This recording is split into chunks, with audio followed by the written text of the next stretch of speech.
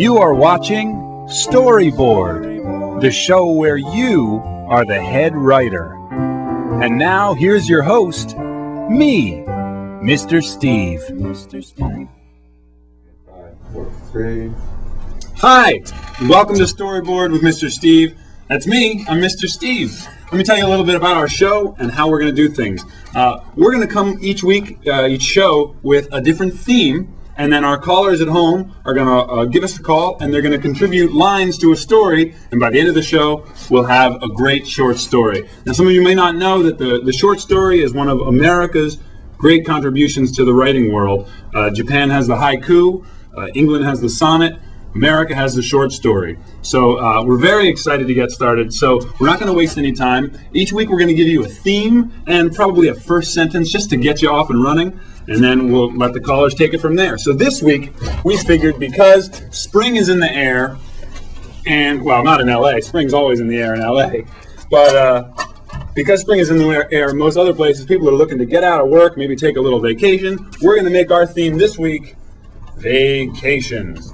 So get those brains working about a story about taking a break, taking vacations, going away with families. Everyone's got bad stories about going away with their families, things like that. So what we're going to do is we're going to start you off with our first sentence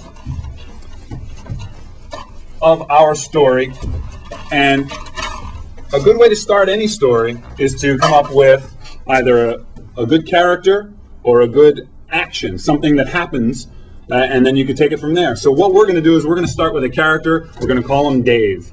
Just a good all-American name. And our first sentence is going to be, well, I'll tell you first. The sentence is, it had been 3 years since Dave had had a vacation.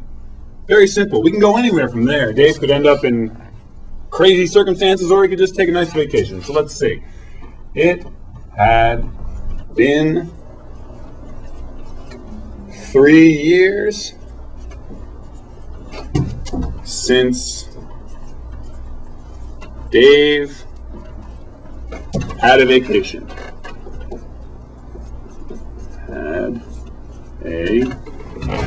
I got smaller. Vacation.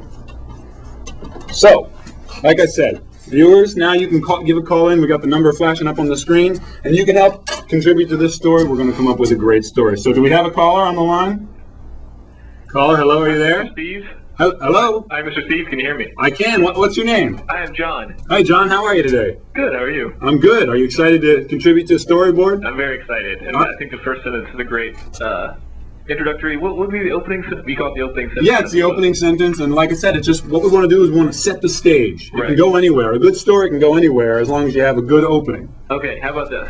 I think maybe we should describe Dave a little bit. Terrific. That's a great way to go in a story. If you don't know where to go, just look at your first sentence and think about what you've got. You've got a character, you've got an action.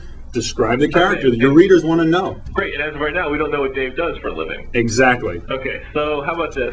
Let's see. It has been 3 months since Dave... Oh, 3 years. 3 years. Yeah, it's a long time. Since Dave had a vacation. That's a long... Can you imagine? Let's see. How about Dave had been working full-time as a customer service rep. Where was he? For an internet company. Oh, there you go. See, you gave us some information, then you gave us some more. So okay, give me that one again. Dave had spent that whole time, I think is what I said. Okay. Dave had spent that whole time working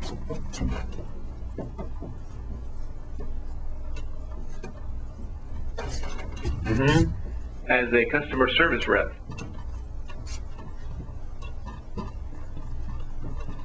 I wish I was a faster writer. I wish you wrote a little bigger too. Oh, okay. I'm sorry.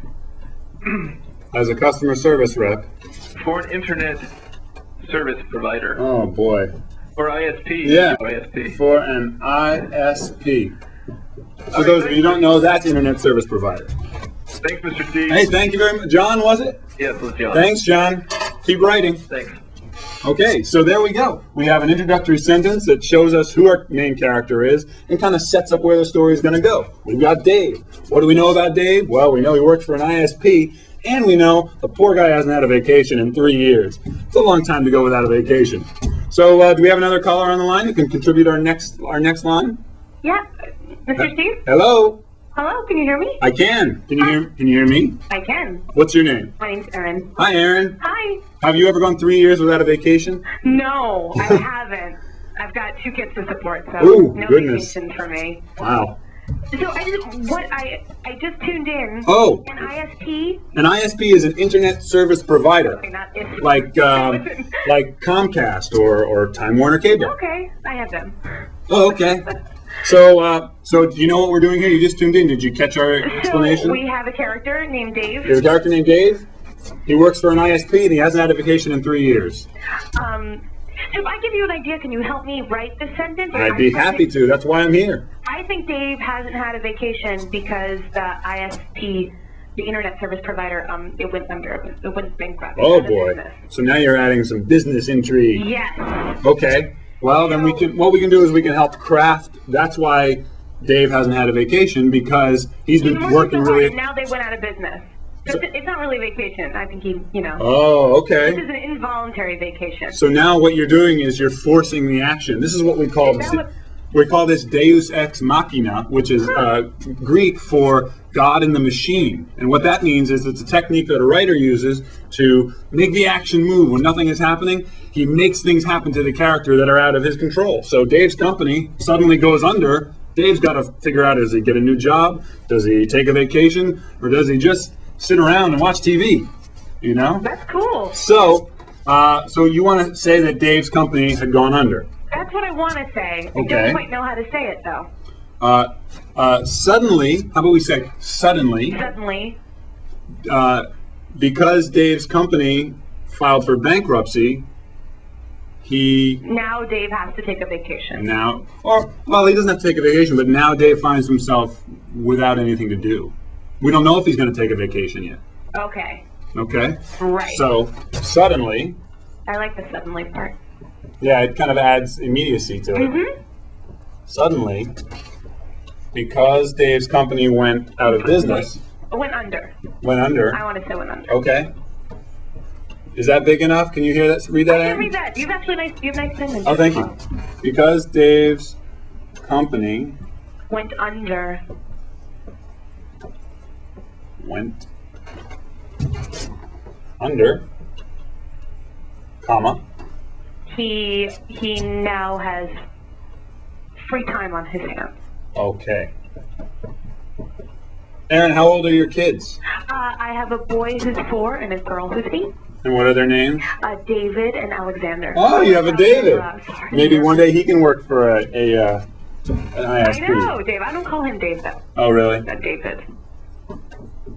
There we go. There we go. There's your sentence. That looks great. Thanks for calling, Erin. Thanks, Mr. Steve. Bye. Bye-bye. Okay, so it had been 3 years since Dave had a vacation. Dave had spent that whole time working as a customer service rep for an ISP. Suddenly, because Dave's company went under, he now has free time on his hands. There we have a perfect setup for a story. You see, in a story, we really have to have 3 things. We have to have a character, we have to have a setting, and we have to have an action. Something has to happen in our story, and this is what we have. Now, a lot of people don't know. This is just a little bit of tidbit of information. I was saying how the short story is one of America's great art forms. The father of the modern American short story, believe it or not, was Edgar Allan Poe. A lot of people think that he was just a horror writer who died penniless as an alcoholic, but he actually helped form what we now consider the accepted form for the American short story. A lot of you probably didn't know that, but that's why you're watching Storyboard with Mr. Steve. Do we have another caller on the line? Yes, Steve. Hello. Hi, can you hear me, Steve? I can, loud and clear. What's your name? Brian. Oh, hey, Brian, how are you? Good. Good. Hey, talking about Edgar Allan Poe, did you know that he actually married a 14-year-old? It's true. Well, times were different then. Inappropriate. Well, maybe not then. She was an old 14. There you go. Okay, so where were we in the story? Dave had, our character Dave had just realized that he now had time in his hands for the first time in 3 years because his company went out of business.